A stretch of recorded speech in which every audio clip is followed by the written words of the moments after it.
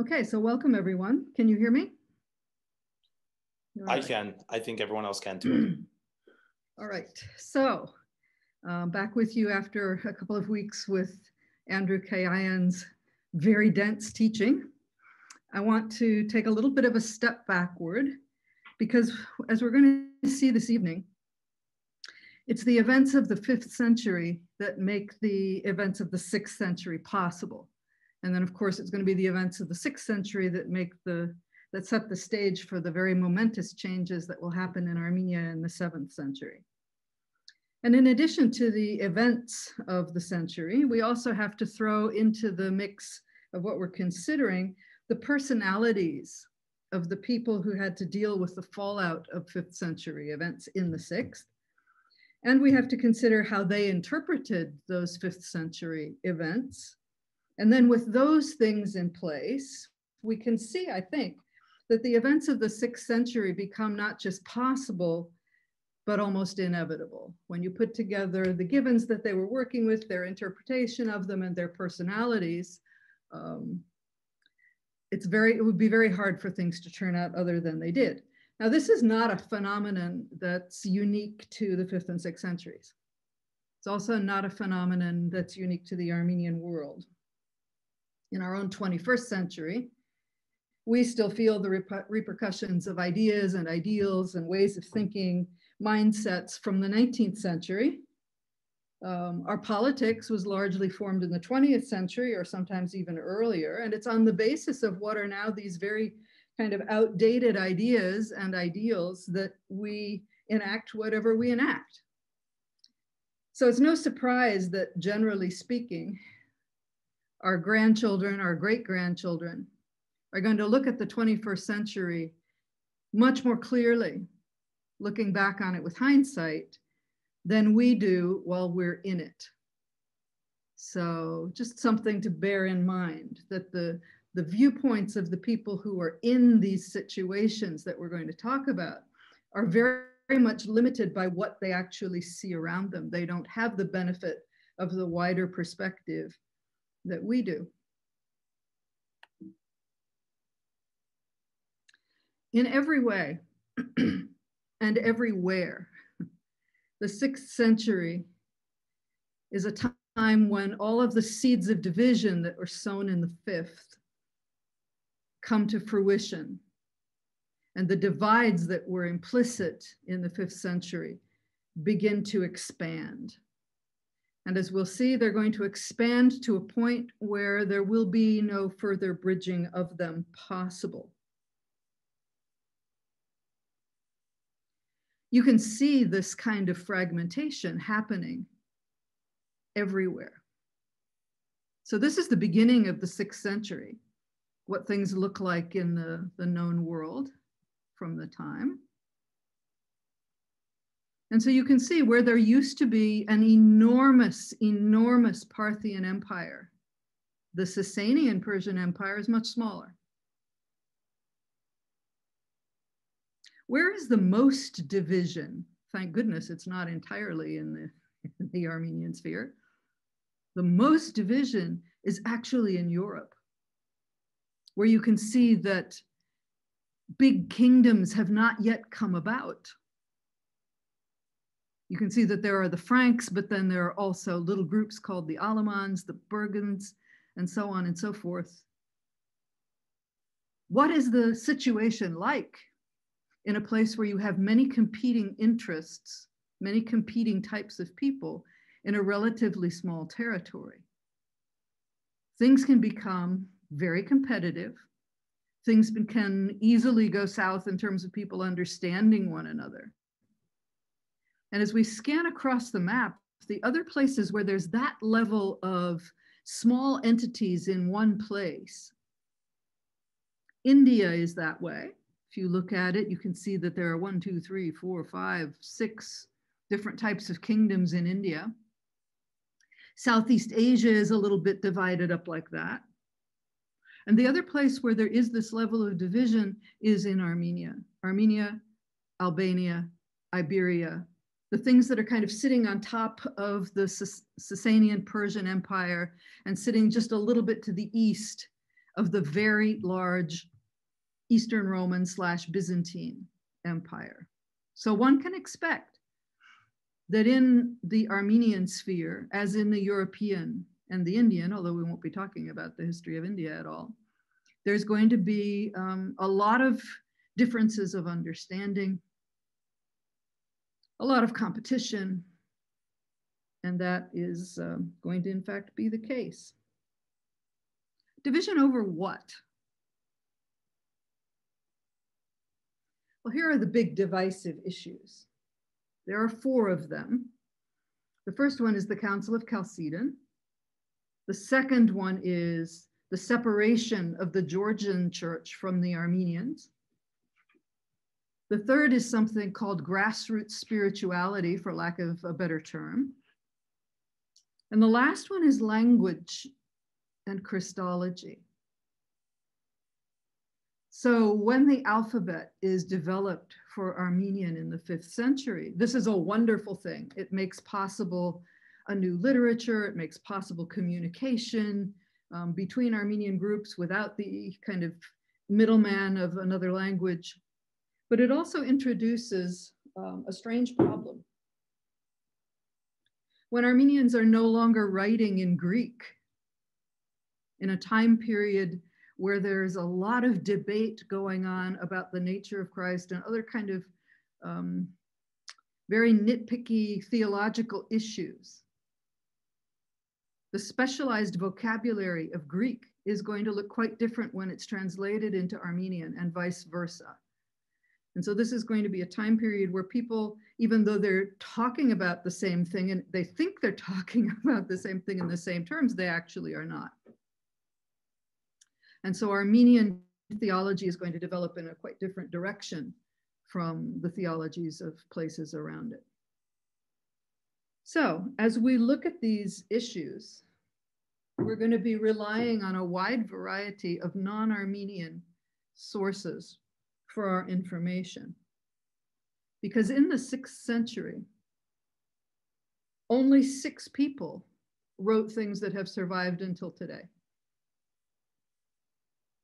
And of these 6 people, we only have fragments of the work of one of them, Petros Yunetsi. We don't have anything that's complete from him. 4 of them, Babken, Nerses, Krikor, and Hovannes, Katoligoses, left only letters. And it's only the last name on the list, Movses Kertoahir, who left us more than that and things that are not letters. But several of the writings that are attributed to him are disputed. People aren't sure that he wrote them. Some people aren't quite sure which Movses he is. Sadly, it was a time period where there were several of them. So there's not a lot of contemporary witness, contemporary material from Armenian sources to go on. And as far as we now know, there are no native Armenian historians living in this time period and writing about contemporary events. For historians on this time period, you have to go 100, 150 years later, at which point, of course, things have changed. So within those limitations, I want to start going back into the 5th century to the event that is the most formative for what happens in this 6th century. And that event is the Council of Chalcedon. The first of our divisions could actually be called the divided Christ. Now, from this time period, from our vantage point, when we look back on Chalcedon, we see it as, oh, watershed event. This is a defining moment in Christianity's identity. And so nowadays, the Armenians, the Copts, the Syrians, the Ethiopians identify themselves as non-Chalcedonian churches, whereas the Byzantine churches and the Church of Rome call themselves Chalcedonians. So for us now, it's a critical moment. And if you go to St. Vladimir's for a church history course, you're going to hear quite a lot about Chalcedon and how decisive it is and so on and so forth. But at the time that it took place, the Council of Chalcedon was not a particularly big deal, especially for Armenians. And I want to talk about why it has changed so much. Well, partly it was not such a big decisive deal when it happened, because it was the culmination, the kind of apex, if we can give it a positive word like that, of a long and very acrimonious time of wrangling between powerful bishops. And so for the Armenians, it probably seemed a bit like, oh, well, ho-hum, there's another cat fight going on between Byzantine bishops about issues that really have no particular relevance to Armenian Christianity. Why should we be that concerned about it? Well, the Council of Chalcedon, just to give you a little background on the cat fight, had been preceded by a smaller local council that was held in Constantinople in 448, and by another council that was held in Ephesus in 449. And these two councils, one of which the Armenians did go to, these two councils were deemed necessary because of an even earlier one that was held in Ephesus in 431. So in other words, 431, 448, 449, 451 is all part of the same ongoing strife. So for 15 years or so, this has been an ongoing struggle. So on the surface of things, all of these councils had to do with the question of whether it's proper to refer to Christ as having one nature, that because it is human divine, maybe we want to make one word out of that, or we want to hyphenate it just a little bit, is sui generis. There is not another one like it. It is one nature, it's an unrepeatable nature. It only happened that one time, it's not going to happen again. So is it better to refer to Christ as one special nature? Or is it better to talk about him as having a human nature and a divine nature that are somehow mysteriously joined together? Now, if this sounds a little bit like splitting hairs, it is. And this is an occupation that Byzantines and Westerners seem to particularly enjoy. Taking things apart, analyzing them, looking at them through a very fine lens. Armenians do not enjoy that so much. And so the heads of the Armenian church usually deployed a special subset of vartabeds who were specifically trained to deal with debates in these areas and give the Armenians a voice in them. So yes, there are ramifications to each of those points of view, whether you prefer to call Christ one or you prefer to call him two joined. And we're going to talk about some of those ramifications later, some of them next week and some later. But for these councils, underneath all of the mostly sincere and real concern that these bishops had, that they should be doing justice to the marvelous reality that Christ is, there also lay some much less lofty political concerns. So I need to introduce you to some of the players in this conference. It's all about the natures of Christ. And we'll come back to this icon again next week. This is the oldest icon of Jesus that I know of. It's from this time period, actually, the 6th, possibly the 7th century. So the warmest proponent of the idea that it's best to talk about Christ as being two natures mysteriously joined was this man, John Nestorius. He became the Bishop of Constantinople in 428 when he was, at a mature age. And because he was the bishop of the world's most powerful city at the head of the world's most powerful empire, his ideas carried a lot of weight with people on the one hand. On the other hand, his position of great power also exposed him to the jealousy, the intrigues, and if it were today, we would say the trolling of people who really, really did not like him and would much rather see themselves or one of their friends in his position. So as you can see from the dates of his episcopacy, he didn't last very long as Bishop of Constantinople, 428 into 431. And part of the reason why he didn't last, apart from, the natural desire of everybody to take him down, was that he was much more of a pastor than he was a theologian. He wanted Christianity to be user-friendly for the majority of the people who espoused it, but who did not have an extraordinarily high level of theological education. And he found that people had trouble with the idea of Mary as the mother of God. People found that a little bit scandalous or a little hard to wrap their minds around. And so he dialed it back a little, softened the terminology, and said that instead of calling Mary the mother of God, we could call her the mother of Christ. Now, to us, that might not sound like a terrible thing, even though, we certainly use the word Astvadsamayer very freely.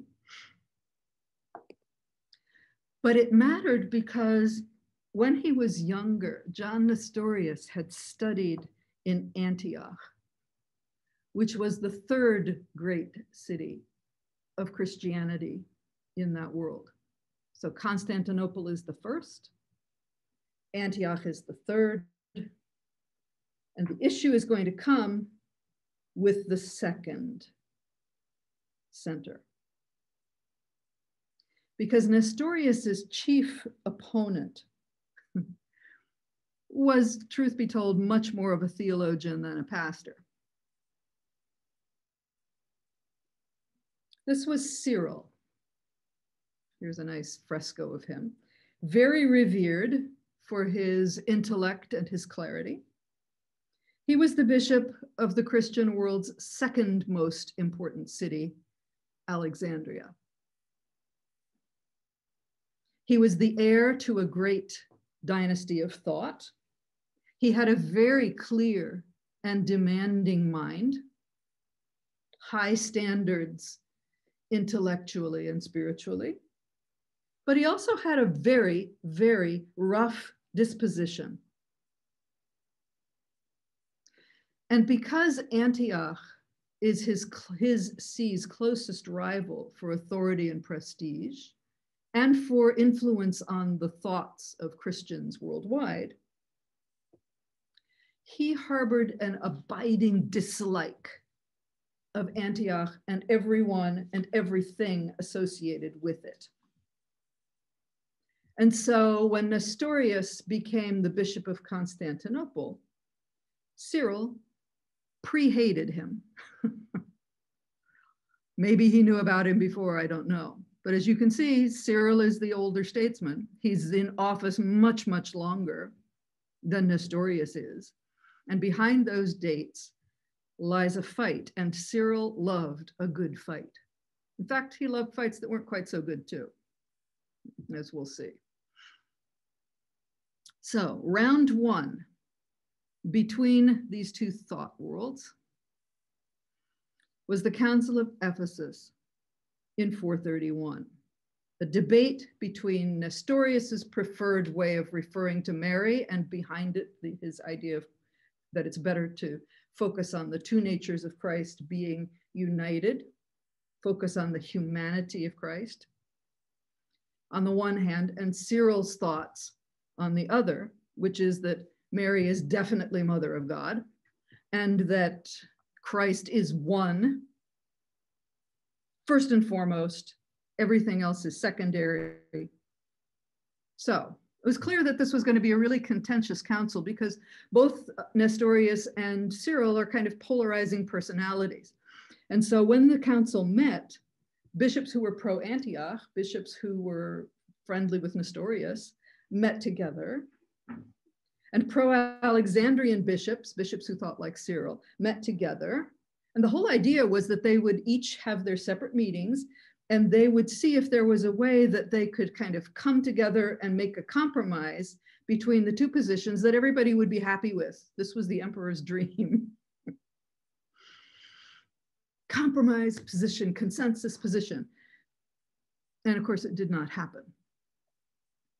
So the emperor finally got involved. Nestorius was exiled in order to try and pacify the Alexandrians. So Nestorius went south to Egypt, but many of his followers, and this is where it becomes important for Armenians, many of his followers went east. Some of them went all the way to China. And so it's very interesting that the first great Christian missions to the Eastern world are Nestorian missions. And you can see how far they went and how what they did intersected with, for example, up here in the north, if you see the route that's going up towards Mongolia, you can see that they intersect and they kind of follow and weave around in what was called the Silk Road, the big trading route between China and the Near East. And so taking advantage of the booming economic towns and stops along this route, the Nestorians spread their Christian message all the way to China. Others of them went south to India and around and up to China the other direction. And so in China, there are things like this. This is a giant stele, which is what these monuments with writing on them are called, which gives the history of the mission to China by the Nestorian missionary Alopen. And we have beautiful illuminations like this one that shows a Chinese Nestorian priest leading a Palm Sunday procession. And when time comes for the Mongolian Khans much later to begin choosing a religion that will give them a better grip on their empire, Nestorian Christianity was a top contender. Others of the Nestorian refugees didn't go as far as China.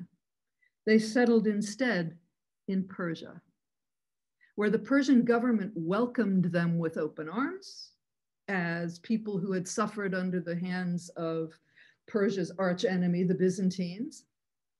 They gave them preferential standing, and in fact, they made Nestorian Christianity the Christianity of the Persian Empire.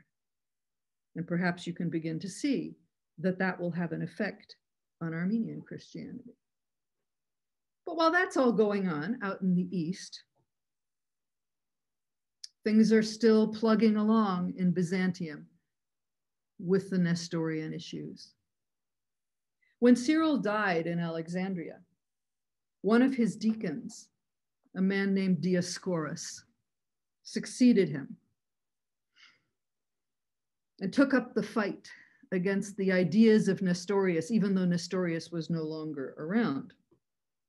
And Dioscorus, who was also celebrated as a saint and a teacher in the church, was even more combative and forceful than Cyril had been. And in cases like this, where you would hope for some nuanced diplomacy between groups that, you know, everyone is Christian, maybe we can work this out, that's not going to happen. Personalities really do matter in how issues are handled.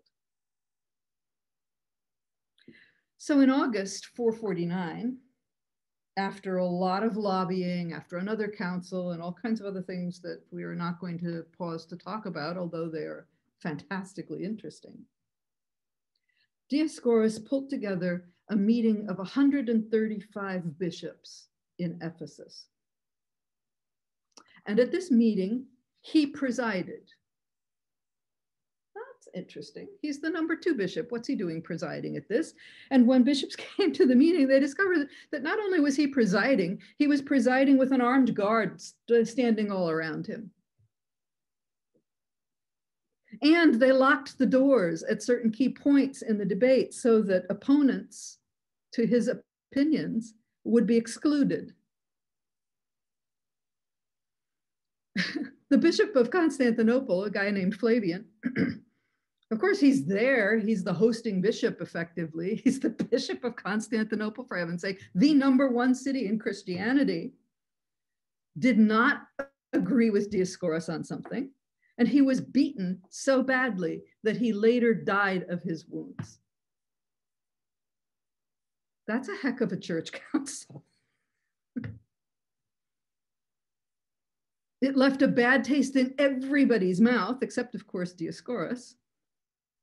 But he had intended this council, even in his bellicose kind of mind, he had intended this council to nip the opposition to his ideas in the bud, get everybody on the same page, doing what he wanted them to do, and it didn't. What it did do was to guarantee that 2 years later, when Chalcedon happened, every bishop who came there came with a grudge. Every bishop who came there had an account to settle with somebody else at that meeting. It was guaranteed, too, before the meeting even took place, that anybody having opinions that sounded like Dioscorus's opinions was not going to get a hearing. You'd probably get a chair thrown at him instead.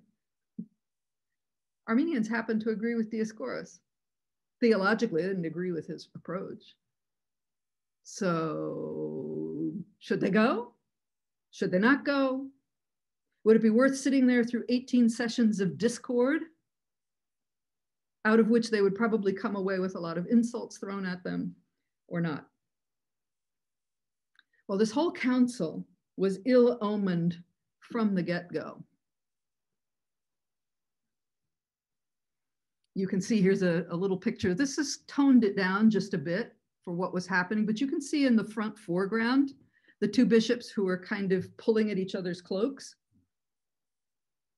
That was one of the milder altercations at Chalcedon, and you can see the emperor is sitting back there kind of maybe trying to put some brakes on it.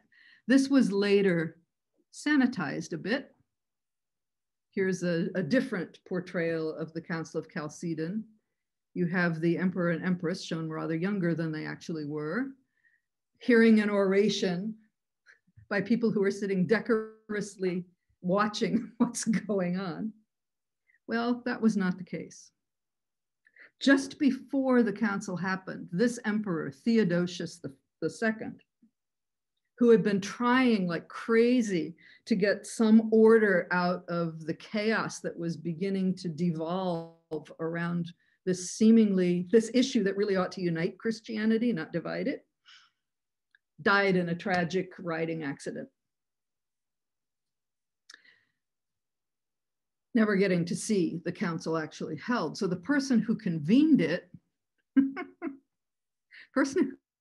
was his older sister, the Empress Pulcheria. People loved making fun of Pulcheria.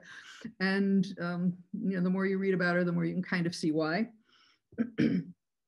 When she was younger, her brother is emperor, so she decided, she's a very pious woman, that she would take a lifelong vow of celibacy.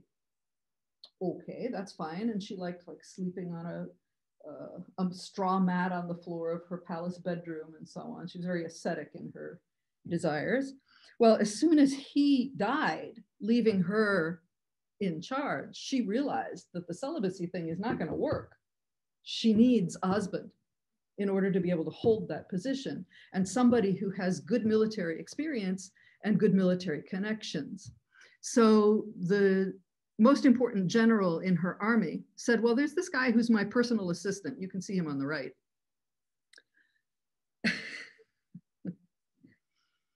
His name is Marcian, and I think he'd make a good husband for you.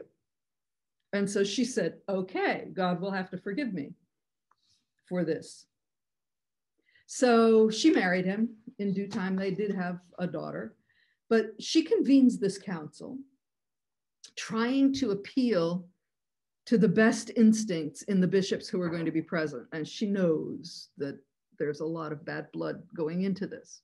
So she called the council to meet at Nicaea, where the first great council of the Christian empire had been held under Constantine the Great, when things were new and everybody was excited about the programs that were going to come out of it. So it convened at Nicaea. There were between 520 and 630 bishops present, which means that you also have all of the entourages of all of those bishops. And you can just imagine what happens when you put that much testosterone together in a room between people who have good reason not to like each other. It was so unruly that the council had to be moved to Chalcedon, which was a little suburb of Constantinople right across from the imperial palace, so that she and the troops could supervise it better. And the politics around the council were fierce. It turned out to be a council of Rome trying to exert its authority against Alexandria, against Antioch, and other little sees were pushing to try and get more power for their own, this includes Jerusalem, trying to get more power for themselves by joining up with the right side. It was something. But in the end, they reached a compromise. Christ was 2 and 1. Okay, it's a very beautifully worded compromise. And Armenians actually had nothing against this idea. And in later centuries, Armenians will say, there is no difference between what we teach and what you teach, except the position of a word in a sentence. However, the Armenians had many other reasons to be ambivalent about Chalcedon overall. 75% of the Armenians, including the Catholicos, were living in the Persian Empire. Remember, there is no Armenian state in this time. There is no Armenian state during Abarai. There is no Armenian state during the discovery of or the invention of the Armenian alphabet. Armenians are split. 25% of them living in territory controlled by Byzantium, 75% living in territory controlled by the Persians. And the Persians have been pushing the Nestorian Christian line for themselves in order to tick off the Byzantines. But when the decision of this council began to be circulated, the Nestorians in Persia welcomed it with open arms. They said, see, you cannot actually talk about Christ without using the word 2. And that's what we've been saying all along. That's what we wanted to say, is you can't just take him and say he's 1, because then people are going to think he's either human or he's divine. You have to use the word 2. And they were thrilled about this. And so if the Armenians said, yes, we sign on to the Council of Chalcedon's decisions, the Persians would say, wonderful, how good is this? There is no difference between you and these newly arrived Nestorians in our territory. We are going to give you all 1 Catholicos, and you can be 1 happy family. And of course, the Catholicos will be from the newly arrived Nestorians, right?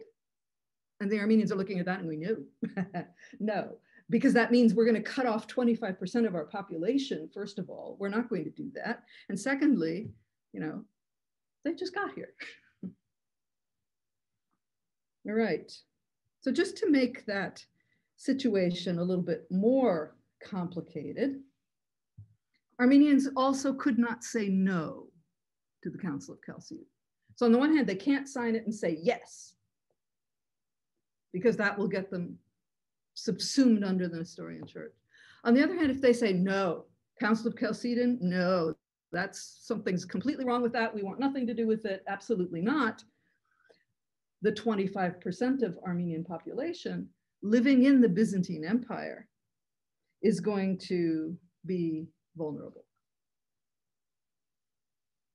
And it's going to jeopardize any good relations that the Armenians might have still with the Byzantine Empire.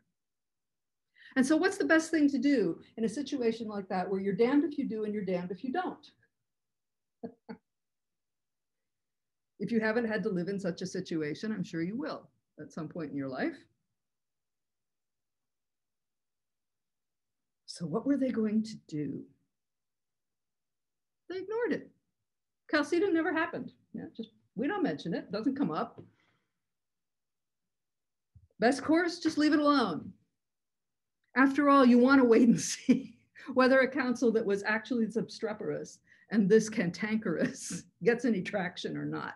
Is it one of those things that really matters, or is it not? And it was not condemned in Armenia until more than 50 years after it actually met. The rejection of it took many years to materialize. And the Armenian church did do a lot of self-examination during that time to see how would we prefer to formulate those points that were raised at Chalcedon. And when they finally did reject it in sections, their rejection was not so much a matter of theology as it was a statement of ethos, of identity, a statement that the Armenian way of looking at things divine is not that of the Byzantines.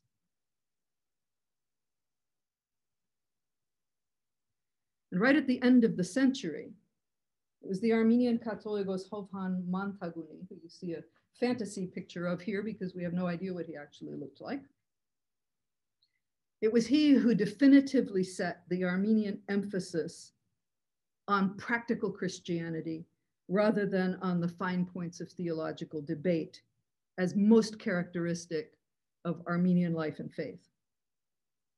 Catholicos John Hovhannes generally opted for the practical results of faith, on the idea that it's all very well to talk about faith, but unless you live faith, what is it really doing for you or for the world?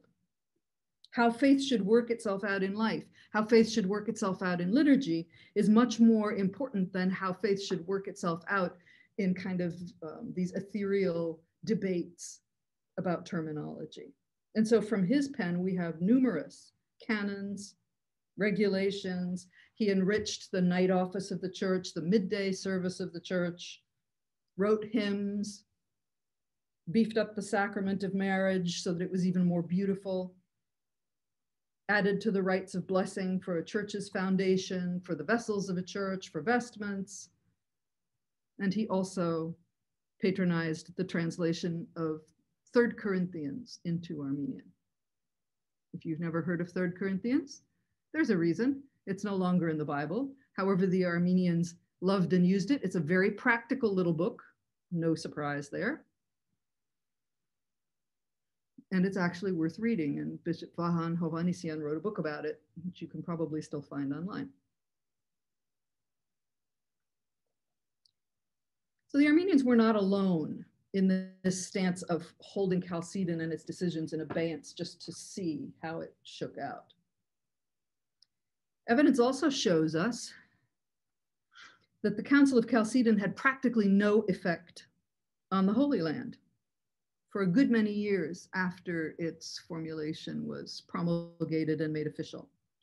Evidence shows us that Greeks, Armenians, Syrians, Ethiopians, and Copts, who are now supposedly on different sides of this theological divide, continued to inhabit together monasteries like this one. Do you recognize this one? This is St. Theodosius near Bethlehem. And if you go there, you'll find Armenian graffiti on the wall, ancient Armenian graffiti on the walls. There were monks here who were Armenians, monks who were Greeks, and so on and so forth. They continued to live and work together just as if the council never happened. Lovely situation. It all changed in the 6th century. And it changed because of this. What do you see in the depiction? You see a sports stadium. And in the stadium is taking place a chariot race. And you can see there are like teams of racers, and the horses are all stretched out. Very exciting thing. This is what changed the whole tenor of Christian life. Not the Council of Chalcedon itself, but sports. Chariot racing changed the face of Christianity. Sports were a big deal in Byzantine life. Of course, so is religion. So pro-Chalcedonians had their teams, their favorite racers, and anti-Chalcedonians had their favorite racers. And there was a lot of name calling back and forth, and there were jerseys, and there were drunken fan brawls. There were the, everything that goes along with rowdy sports. So by the time you get to the Emperor Anastasius, 3 emperors on from Chalcedon, all of this was quite entrenched. It was very important whether you favored this team or you favored that team, and that was what discussion was at dinner. It was all about the sports. And the uniforms that came with it. Pro-Chalcedonians backed the blue team. You can see them on the lower right.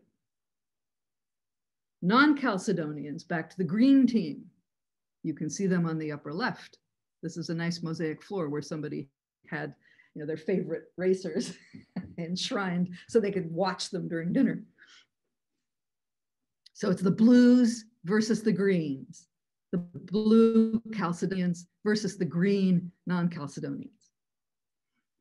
Well, when Anastasius died in 518, it's about 70 years after the Council of Chalcedon has happened, but this is living on in the racing world. And he kind of felt that things were ripe for a change, but he didn't want to be stuck. He had 3 nephews. He didn't want to be stuck taking sides between those as to who was going to succeed him, who's going to be in charge of the sports-driven empire. And so he tried to the best of his ability to make sure that it was not him who picked one of them, but that it would be God who chose. And so he invited his 3 nephews to a banquet. And under the pillow of one bench, he didn't tell them where to sit. Under the pillow of one bench, he put a little note that said, "Reign," R-E-I-G-N, "you will reign." And then he just waited to see, what's God going to decide? Which of these guys should be my successor? Well, they came in, and wouldn't you know it, 2 of them got cozy on one bench, and one of them took the other, and the one with the paper, nobody sat on it. So what's he going to do? And he says, well, God, obviously, I'm sorry, I must have picked the wrong modality for finding out your will. So he didn't say anything to these young guys. He said, all right, God, I'm going to ask the 3 of them to come and see me tomorrow. And the first one who comes through my bedroom door, he's it. And so you can imagine, he's not sleeping very well that night. He wakes up, gets his coffee, sits down, and the first one to walk through his door was his nephew, Justin, who was a peasant, military commander, uneducated. He was illiterate, actually, married to a slave girl. And Anastasia said, well, okay, God, this is obviously the one that you want. And only he would have believed that this was the one that God chose. But maybe he was right, because Justin, peasant though he was, illiterate though he was very shrewd. And so he did not try during his reign to make big policy changes, big economic policy, anything of that. What he did was to make people happy.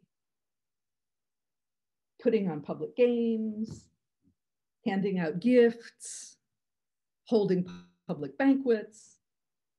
It was very healing. He restored to people fun and amusement. Maybe he also had some faith in his adopted son. His adopted son was named Justinian. Here's a nice picture of Justin. There's not really much we have from him.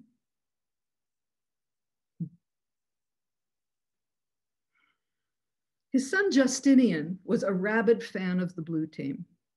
He was very pro-Chalcedonian.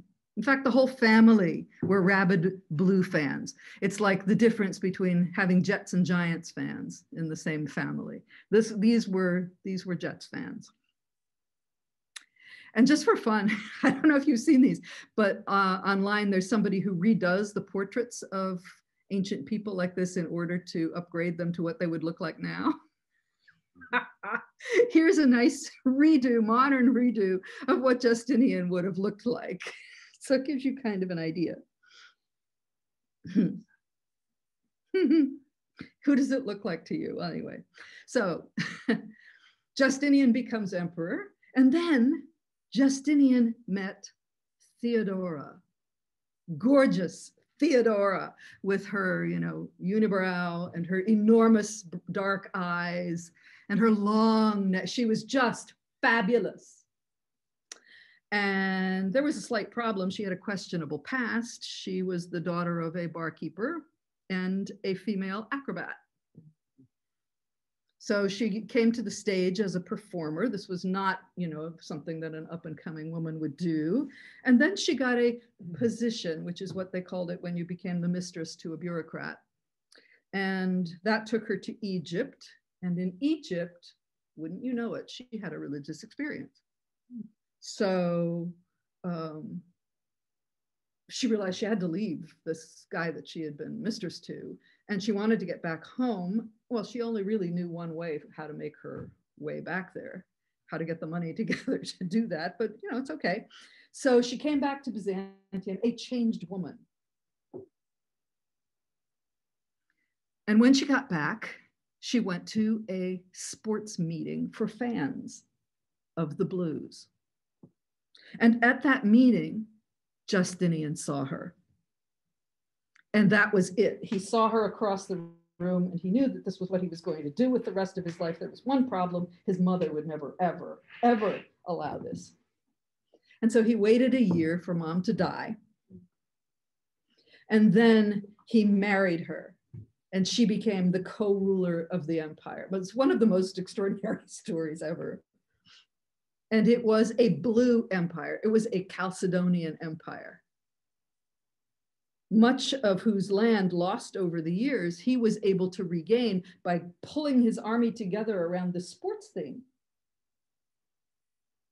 And so since it worked for unifying the army, he thought, well, this pro-Chalcedonian stuff will also work to unify the empire. It's great. We'll have a really, really blue empire. And he began insisting that people who belonged to his empire should show their loyalty by accepting the Council of Chalcedon, signing off on its statement of faith, and becoming part of this great new enterprise. And his very, very clear favoring of Chalcedonians, in fact, his pro-Chalcedonian policy, had reverberations that were felt all the way across the empire and through all of its client states. One example of how it affected Armenians is that it caused the eviction of Armenians from the holy sites in Jerusalem, breaking up that happy cohabitation in monasteries, stiffening lines of division.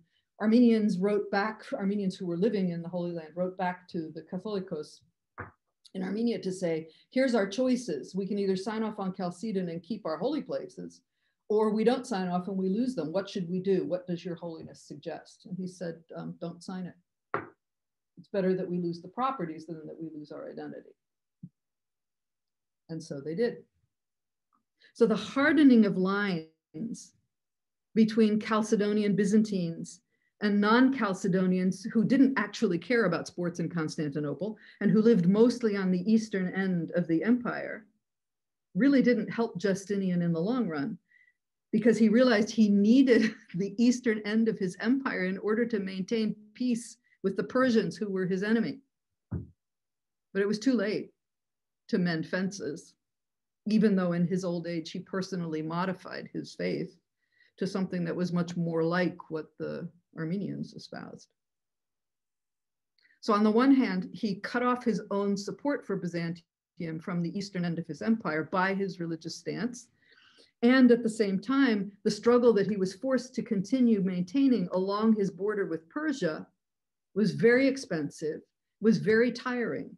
And in the course of this struggle between the irresistible force and the immovable object, the treasuries of both powers were emptied, the troops were decimated, and things generally were left at a much, much weaker level than they had been before. And that will become very important next week. There was also a secondary effect on Armenians. You may not recognize this from the back, but this is a famous statue of Vartan Mamigonia. And during this time period, the Mamigonians, who were very pro-Byzantine, faced their own identity crisis and eventually died out across the 6th and 7th centuries. Here's a nice picture of Vartan Mamigonian's tomb as it was about 100 years ago. And so they who had been kingmakers, had practically ruled the Armenian military for centuries, simply faded away and died out, leaving behind them a power vacuum.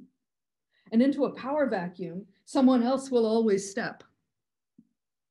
And this becomes the great opportunity for people like the Bagratids to begin their rise towards power. But the hardening of these Chalcedonian lines also opened a door of opportunity, or maybe they just precipitated a moment of decision for the Georgians, who up until this point in time have been part of the Armenian church. Not as subservient to the Armenian church, but in a kind of a marriage between the two Christian cultures. And right at the end of the century, the Catholicos Patriarch of Georgia, a man named Kyrion I, decided that the moment was right to get more distance between his church and the Armenian church. Up until that point, a very strong-willed Armenian Catholicos had been in power, Catholicos Movses. And so Kyrion made his plans and waited for the opportunity to come for him to remove his church from its close relationship with the Armenians and to set it on an independent path. When Catholicos Movses died, a successor was not immediately appointed, and Kyrion realized that God had smiled on his plans. Instead of a Catholicos, the Armenian church was in the care of a locum tenens, a person who would kind of hold the spot, take care of day-to-day business, and so on. A very intellectual man named Vertanes. So, what will be the incident that allows Kyrion his independence? The occasion for what the Armenians later called his rebellion was a dispute with an Armenian bishop who was under his jurisdiction, Bishop Movses from the province of Tsurdav, province on the Georgian-Armenian border. The whole border area of what's now Georgia and Armenia, there's now a line that runs through it, was a very mixed population of Georgians and Armenians. And so in some areas where there was a predominantly Armenian population, you would have an Armenian bishop. In other areas, you would have a Georgian bishop. They all report to Kyrion as the Catholicos of the area. So there's a problem between the two, between Bishop Movses and his Catholicos Kyrion. And in the end, Movses decided to flee into Armenia and try to enlist help from locum tenens Vertanes. So we have letters from Vertanes to various people who were involved in this, trying to piece together what was going on. But the whole question seems to have been that Movses was worried about steps that Gurion was taking that he felt were anti-Armenian. So for example, there was here's a nice Georgian inscription. This is the area we're talking about. There was a monumental cross that was put up by Saint Nune before the actual conversion of Georgia.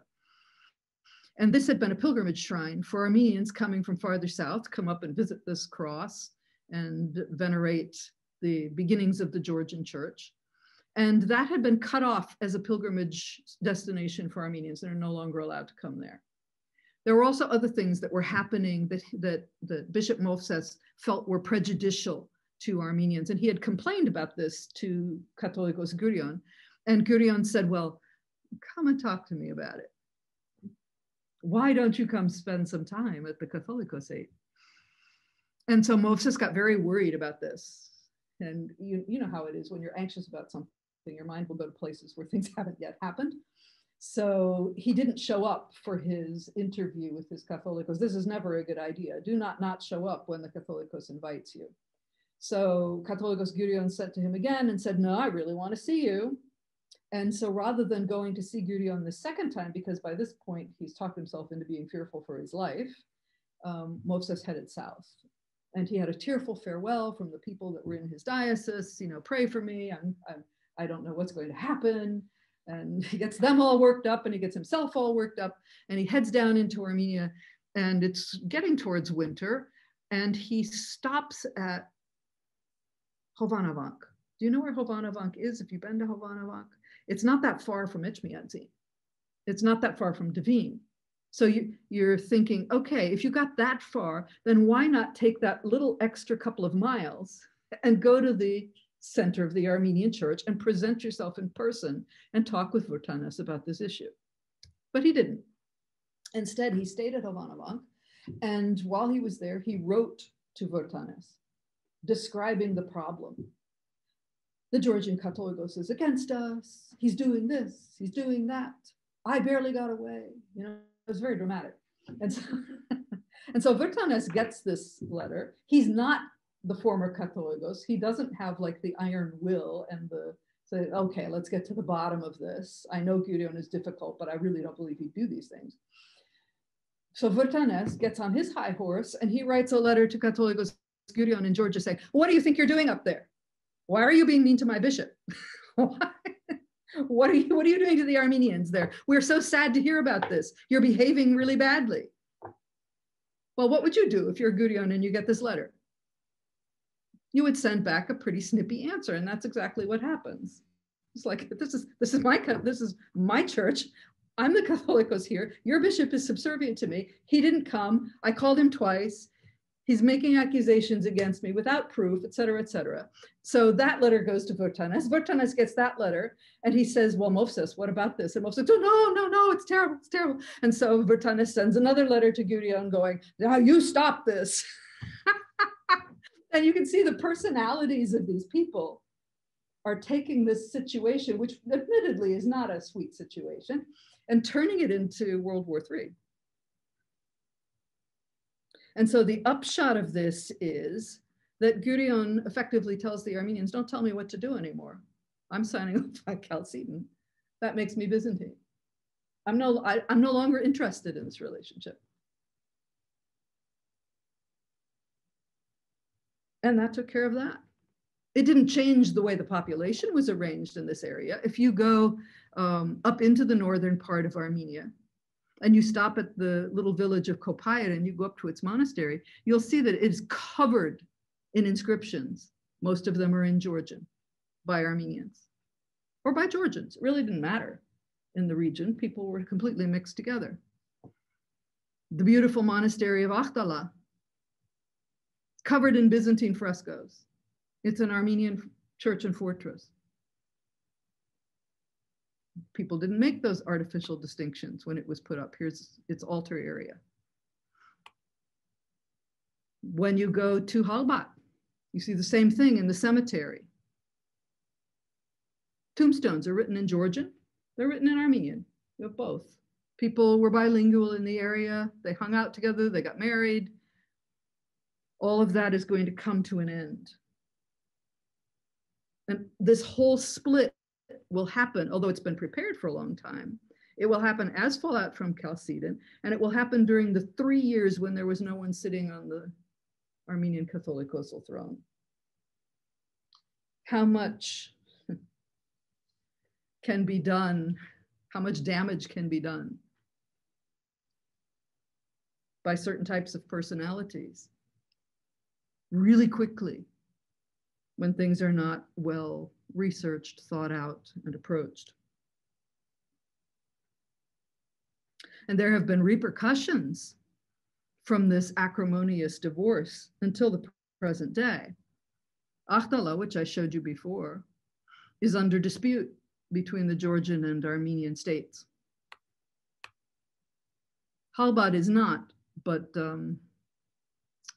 it's a very tense situation. Armenia also faced its own internal split. Above and beyond the Chalcedonian, non-Chalcedonian taking of sides, which is going to also affect Armenia as well as the Armenian-Georgian relationship, not exclusively in areas of Armenian population within Byzantium or close to Byzantium, but very much there. There's also going to be a complete kind of break with the mainstream Armenian church because of, in a way, Chalcedon, because of the fallout from it, because of all the kind of acrimonious backbiting and arguing that happens around it about things that the average person is going to look at it and go, that is such a fine hair, I don't even know how you plan to split it. Why would I care? You're getting so off. Would Jesus have cared whether you called him one or two? This is their argument. So, do we really need all of the elaborate liturgy? Do we really need the hierarchy to live the life of Jesus? And so Armenians who associated all of that kind of thing with Christological debates that seemed to them to be meaningless and irrelevant, plus the people were scandalized from time to time by the misbehavior of some of the mainstream clergy, there was a whole sector of the Armenian population that simply opted out. This hierarchical fanciness had nothing to do with Christianity, they felt. They wanted a return to the first century simplicity of Christian life without all the ceremony. Having no use for clergy, feeling no need for such furfulas as church weddings, baptisms, Eucharistic liturgy, rituals. These people withdrew in large numbers to the fringes of the areas where the mainstream church's authority could reach, such as here. They will later take on the name of this region. This is north of Lake Van. It's a very mountainous, difficult area called Tandurek. And later the grassroots Armenian Christians will be called Tondurakites from Tandurek. You can see it's a pretty wild landscape. But these grassroots Christians were not a negligible force. It used to be thought that they were pretty much a lower class movement. That's not true. This is one of their towns, the remnants of one of their towns, and you can see it has quite large fortified walls. And the more that they are being studied, the more it becomes clear that they were a society within the society. They had their own internal kind of government. They had their own internal social services. Some of their leadership were from the Armenian nobility, drawn from noble houses like the Bagratuni. And they were large in number. This was a movement to be reckoned with. And the mainstream Armenian church would reckon with it from this time until today in different guises.